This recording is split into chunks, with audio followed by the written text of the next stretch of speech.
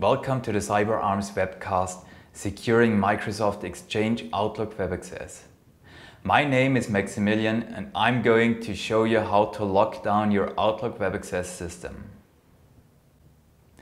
Please do not use anything contained within this webcast to exploit systems you do not own or you do not have permission to do so. It's illegal and I don't want to see you going to court.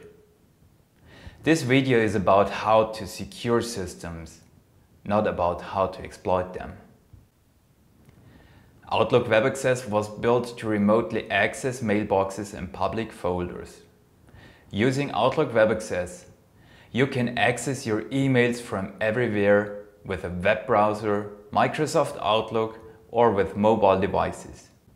But so can everybody else with an internet connection. People can start guessing passwords with often used account names like backup, hostmaster, administrator, and so on. With Active Directory, many companies like to use the email address as login name. This means everybody who knows your email address also knows your Windows account name.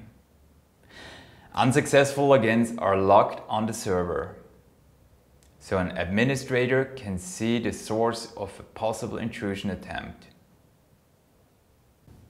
More advanced hackers use brute force utilities to gain access to a system.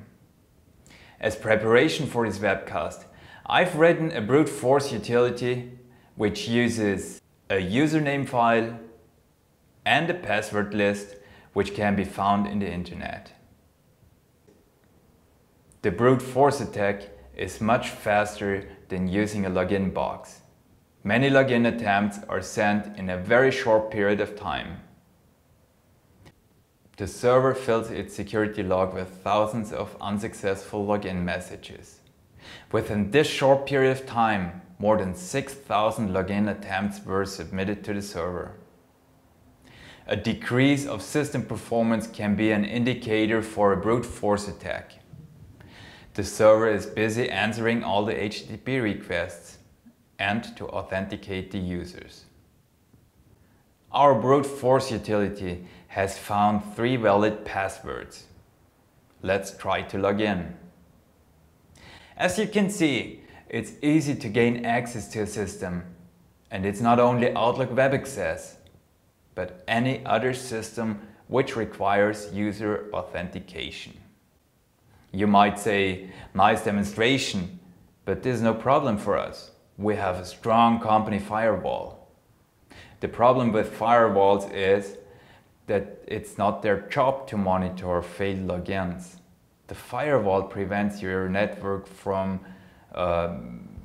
port scans and it verifies the protocol is valid. As this example uses HTTPS, the protocol is valid. By default, Windows can lock out a user account after a given number of bad logins. But would you like to lose access to your company resources because somebody else tried to log in with your account? IDDS tools like Snort monitor the network for unusual traffic. As the protocol is encrypted with HTTPS, Snort cannot look into the packets. In our test lab, Snort did just report small TCP/IP segments, which can be anything. But what could be a solution to this serious security problem? Cyberarms has developed an intrusion detection and defense system, short IDDS, which recognizes failed logins and locks out the IP address of the client, not the user account. After a period of time, it releases the IP address. The installation of Cyberarms IDDS is very easy. Ensure that the full version of Microsoft.NET Framework version 4.0 is installed on the machine. Visit cyberarms.net and download the free edition. After the setup process, the machine is already secured against brute force attacks.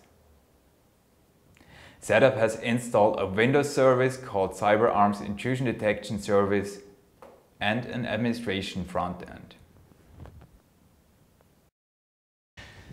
The software can also be extended by custom agents, so you will be able to create your own security agents in a very short period of time. But let's have a look at the standard functionality. We're going to test the Cyberarms IDDS. What will happen when we run the brute force utility again? It stops responding and we're not able to connect to the system anymore. The client is locked out. The intrusion detection administration tool displays the blocked client. It can also be used to remove the lock to release the client. We offer a free edition of IDDS, limited by the number of locks per day. To unlock this limitation, you can simply buy a license from our website and activate your Pro edition. Licensing is per machine and does never expire. For more information about the Cyberarms IDDS, please visit cyberarms.net or subscribe to our Twitter account cyberarms.net or on Facebook. We provide security and product related information on a regular schedule. Thank you very much for watching this webcast. I will be happy to see you installing the Cyberarms IDDS. Start securing your systems today.